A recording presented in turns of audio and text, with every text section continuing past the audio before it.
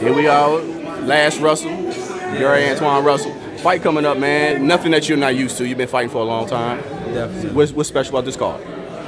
It's another card. Well, my brother's on it with me. It's another Russell show. Anything special you got planned for this card? To come out victorious, all three of us. You know, and once they put the mic in our face, hopefully we can say some words of wisdom to the world and get people back on track mentally and give them a different type of drive. Hopefully put a spark up on them, you know, to make their lives better for themselves.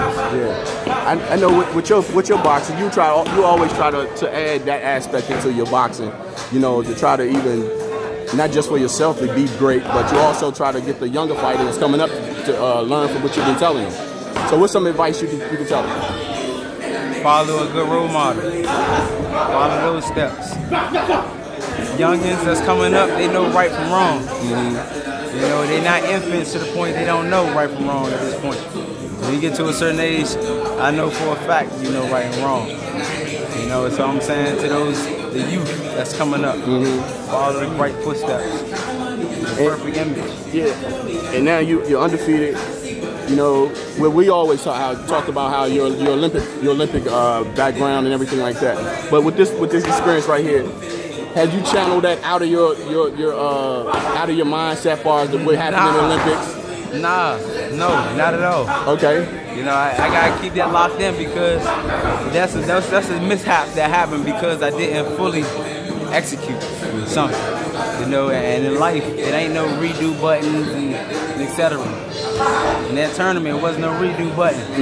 So I gotta hold on to that, make sure that I keep that in mind so I had somewhat of a foundation to ground myself.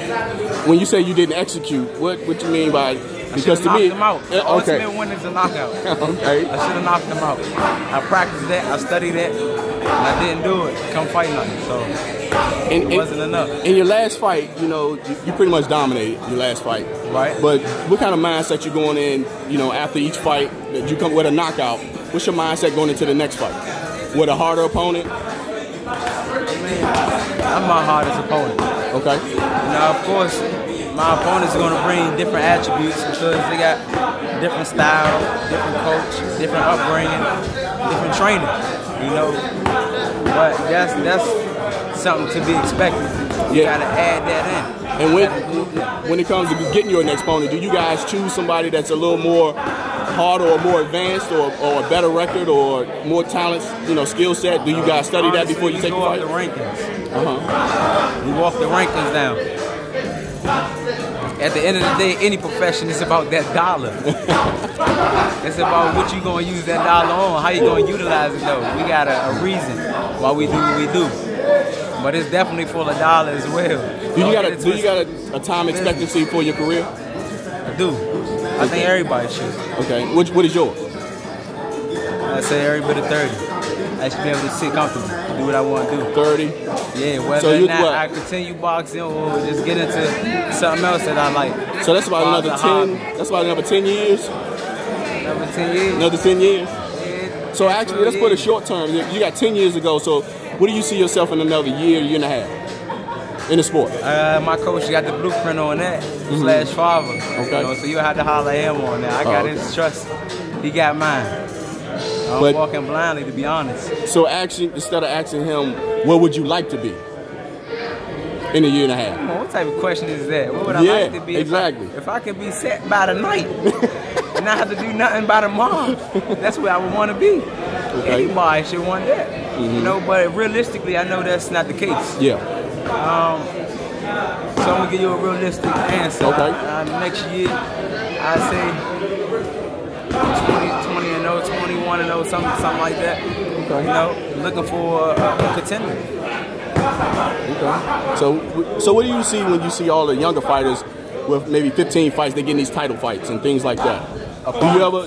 The future opponents. That's what I see. Okay. Future opponents. They're in the same profession that I'm in. And this profession comes with strategic movement. You know, we're dealing with the promoter, the management. Do you know anything about your opponent coming up? Or do you have an opponent coming up? I have an opponent. I know he's bringing his physical best. I know he want to win. You know, but like I said, that's something to include. gotta include that. Yeah. Because it's sport I'm in. But other than that, I can care less what he bringing.